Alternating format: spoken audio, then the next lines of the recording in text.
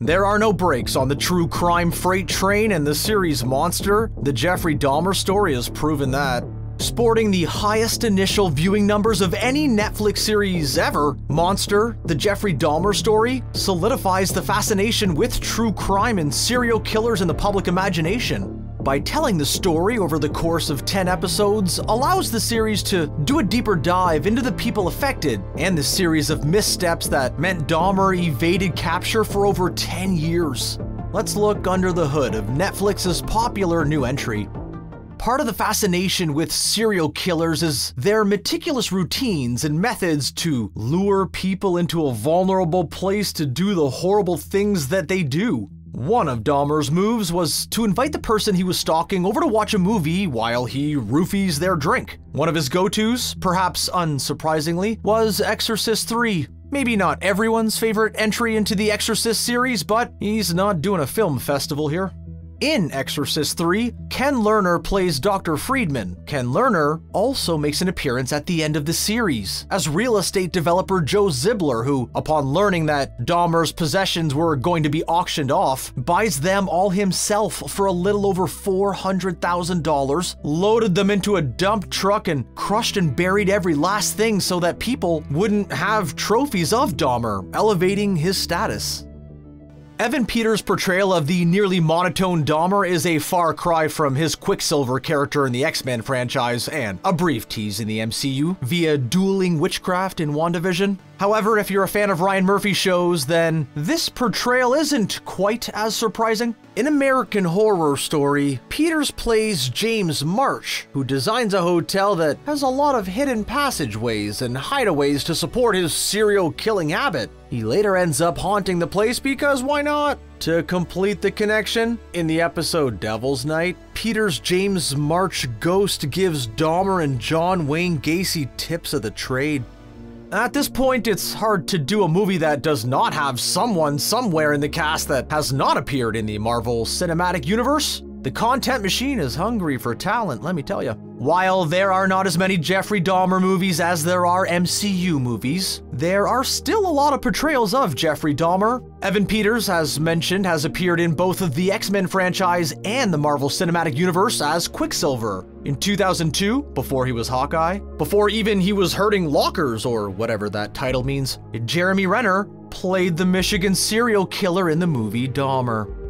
The series employs non-linear storytelling to provide a lens on Jeffrey Dahmer's progression as a serial killer. Even moments that we've already seen, like Dahmer's arrest, will get a replay as seen by a different character. Episode 3, named Doin' a Dahmer, was the episode that took a peek into when he first decides to kill someone. His first intended target is a jogger he had spotted on his normal route. Dahmer decides to lay in wait with a baseball bat, only to find himself not up to chasing a regular runner. This is a slightly fudged real-life moment where he laid in wait to attack the jogger, but they simply didn't show that day, so he was forced to look elsewhere to get his start.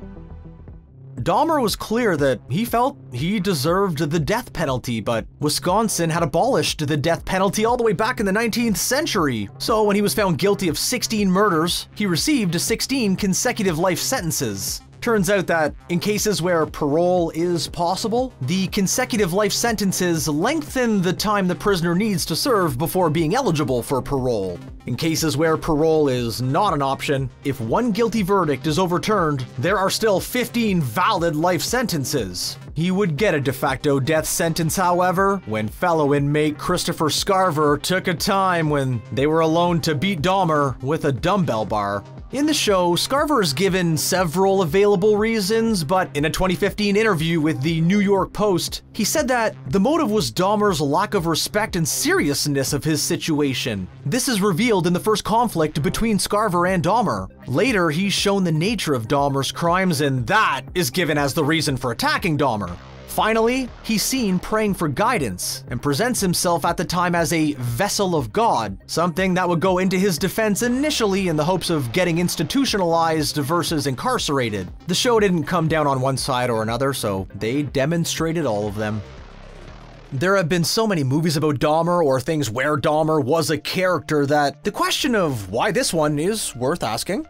The answer is, the longer format gave a better chance to portray the victims as people and not just victims on a list, and to highlight how prejudices led to multiple missed opportunities to stop Dahmer earlier. Perhaps the most frustrating is the incident where 14-year-old Konorak synthesymphone escaped Dahmer, only for officers Balcerzak and Gabrish to take him back to Dahmer, who convinced them that he was his 19-year-old boyfriend who had a few too many, while Glenda Cleveland was not there, just her daughter and niece. Other details were word for word, including Officer Balcerzak telling his dispatch that he needed a good delousing. As in the show, both officers were suspended and later reinstated in 1994. The show juxtaposes Cleveland receiving a Citizens Award and the two officers getting an Officer of the Year award. That did not happen. They were reinstated and given back pay and had long careers afterwards.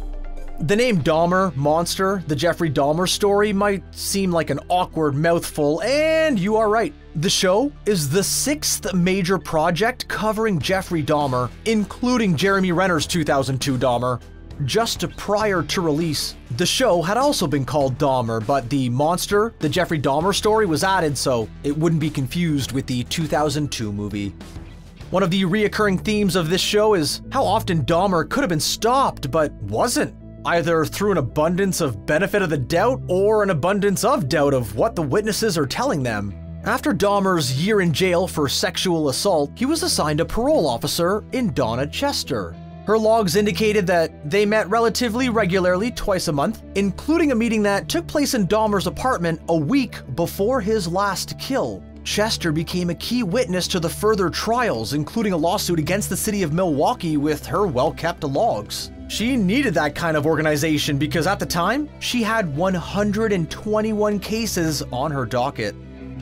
While Dahmer's father features throughout the telling of his story, the 8th episode focuses on the father through the lens of his book, A Father's Story. Some of the portrayals are lifted from the book, including Lionel's insistence that the cocktail of medications his wife was taking during the pregnancy contributed to Jeffrey's damage. The shocking revelation to his second wife is that Lionel had the same murderous thoughts and urge to control others as Jeffrey, and lamented that he was never able to make the connection between his own urges and those of his serial killer son. The show suggests that all of the victims sued for the profits of the book, but in reality it was only 2. But the show was accurate in that the book didn't really sell. One of the central characters in the series is Glenda Cleveland, the highly suspicious neighbor who continuously contacts law enforcement about her suspicions about Jeffrey Dahmer, only to have her concerns dismissed by an indifferent Milwaukee police force. For the episode that focuses on Cleveland's efforts to get literally anyone to listen to her is titled Cassandra. Cassandra is a figure from Greek mythology who was a priestess who had the power to see the future but could not get anyone to believe her or even to listen to her. While Glenda was a real person who made several reports about Dahmer, her portrayal is actually a hybrid of Cleveland and a woman named Pamela Bass. Bass was the actual neighbor of Dahmer who, despite the smell and sounds, didn't actually suspect Dahmer of much and got along with him. Glenda Cleveland actually lived in a companion building for the apartment complex, but was still able to observe the comings and goings of her serial killer neighbor. One of the more disturbing sequences in the show is when Dahmer tries to feed Cleveland a mystery meat sandwich, which she resists. In the IFC film, The Jeffrey Dahmer Story, Pamela Bass notes that Dahmer would give out things to people on his floor, including meat. Put in the light of Dahmer's actions, Bass said that she almost certainly ate human body parts. We'll just give you a moment there, because we need one, and okay, we will move on. In addition to focusing on the missed opportunities Milwaukee's law enforcement had with numerous police contacts, the series also provides some focus on the strange phenomenon of turning serial killers into folk heroes, including souvenir hunters and a comic book that featured Dahmer as the central character, all of which are completely true. What's also true is the people who wrote into Dahmer would also include money to buy items through the prison store. However, the show downplayed how far that had gotten. Overall, he received more than $12,000, with just shy of $6,000 coming from one source. In the aftermath of Dahmer's arrest, the series also focuses on the negative attention that the families of the victims received. The Synthesymphone family continually received phone calls focusing on their immigrant status. It's believed, but never proven, that it was police officers upset over the suspension of the 2 officers who gave their child back to Dahmer. But they weren't the only ones who got strange calls. Errol Lindsay's sister, Rita, also received calls saying, "You don't know me, I'm up here with Jeffrey Dahmer. Don't worry, we will take care of it." We also see Dahmer call the family to tell them that they can stop looking for their lost child. This was actually a regular thing that Dahmer would do for all of his victims. One of the more emotional sequences came when the families of Dahmer's victims got to make their statements before sentencing. Those statements were actually taken from the court records, including Rita Isbell diving across the table trying to get at Dahmer. Being the younger brother can be tough, as they tend to feel like they're forever in the shadow of their older brother, and when your older brother casts as big a shadow as one of the most notorious serial killers in history, that's a shadow that you cannot wait to get out of. While David Dahmer was barely present in this series, in real life, after the exploits of his brother came out, David Dahmer disappeared altogether, at least in the legal sense. David Dahmer changed his name and moved far away to escape the unfortunate legacy left by his brother. Towards the end of the series, there becomes the question of what to do with Jeffrey Dahmer's brain. One can quibble about the origin of the term serial killer, but in its modern usage and fascination, it started in the mid-70s with the first time it showed up in newsprint in 1981. The modern usage is attributed to Robert Ressler. The character Bill Tench in the series Mindhunter is based on Ressler. By the time that Dahmer was caught, the FBI had only been tracking this kind of thing for a little over a decade, and there really aren't that many serial killers, so they were taking any chance that they could get to learn about what goes into being a serial killer. That meant that they had interest in studying Dahmer's brain. His father objected, citing his written request to be cremated. Lionel won, and the brain was cremated as well. But despite the mom's objections, before Joyce Dahmer died, she also left a handwritten note requesting to be cremated. In episode 10, there was a convergence of events that seems like the ultimate embodiment of symbolic filmmaking. As Dahmer is baptized, John Wayne Gacy is executed, and if that were not enough, there's a nice pregnant with symbolism solar eclipse. See, the thing is, all of this really did happen at once. Sometimes things just line up. Dahmer begins his adventure as a predator when he discovers the bathhouse, one of the few spaces gay men can express themselves without judgment, or more importantly, danger. That is, until Jeffrey Dahmer came to play. It was there that he began to try out roofies. In the show, after 2 incidents, he's instantly banned from the bathhouse. The manager of Club Bath Milwaukee received between 4 to 6 instances of men being drugged and assaulted by Dahmer, but given the climate surrounding homosexuality at the time, none of the men were willing to press charges. Paramedics had to be called on one of Dahmer's targets, who would spend 10 days unconscious. Keeping with the pattern, even though police interviewed Dahmer, they decided nothing serious enough had happened. With so many depictions of Dahmer, it is a fair question to ask. Why one more? Before Peters took the role, he had a principle that guided the performance and the writing. They did not want to foster empathy or a connection between Dahmer and the audience, saying, quote, "As an audience, you're not really sympathizing with him, you're not really getting into his plight, you're sort of watching it, you know, from the outside," end quote. The non-linear format of the show shows the different stages of his evolution from the point of view of victims or survivors. With that, Peters and show creator Ryan Murphy could focus the empathy towards his victims and the people around him. Reasons are given for Dahmer's actions without any verification or insight, leaving his motivations as much of a mystery as they are in real life. There's a sequence in the series after Dahmer gets a job as a phlebotomist. After a day at work, he sneaks home 3 bags of blood and drinks them in ecstasy, meant to be a prelude to his people-eating ways. The reality is that Dahmer said that he tried a vial of blood and ended up spitting it out immediately. Dahmer's large square glasses were an identifying element of his look. However, most courtroom photos have Dahmer not wearing glasses at all. In the show, Dahmer keeps the glasses on the entire time. But the real Dahmer didn't want to deal with seeing the faces of the people accusing him, so he took off his eyewear.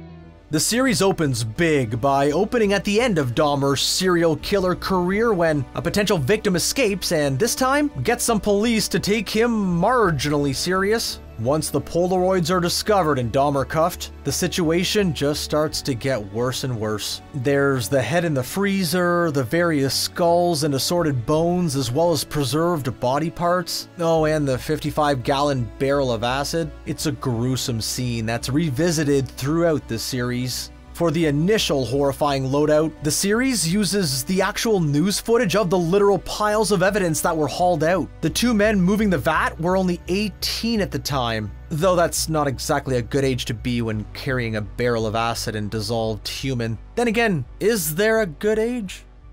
Serial killers are partially defined by their need for trophies or memento from their conquests, but Dahmer seemed to be overdoing it. Why was he doing that? Well, he had a plan. He was going to build himself an altar to himself. It would involve 12 skulls and 2 complete skeletons. Between the 7 skulls he had and the 4 complete heads, he was up to 11. When asked, he said that the purpose of the altar was to make him feel more at home. After almost being caught so many times, he might have thought that he was invulnerable at that point. Before Dahmer's caught, the world is paying attention to its normal, everyday problems. The series opens with Cleveland watching the news that reports about a black undercover officer who was beaten by 5 white police officers. Nothing like that happened in Milwaukee, but a similar event happened a year later in Tennessee. Another news report later in the series reports about a fire in Stafford, a place that doesn't exist, and the closing of the Alice Chalmer factory plant, which in reality had shut down in 1985.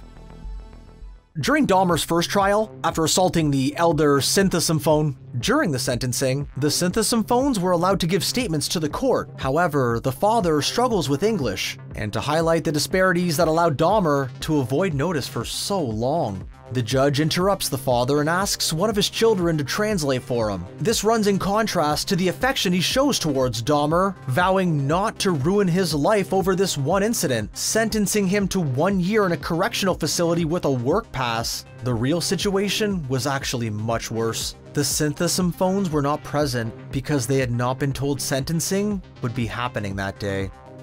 If you think about it, we are all living in the true crime shared universe. Serial killers tend to know of or sometimes even admire other serial killers, but these are all real life people, so they exist off the screen as well. True crime is the most immersive shared universe going.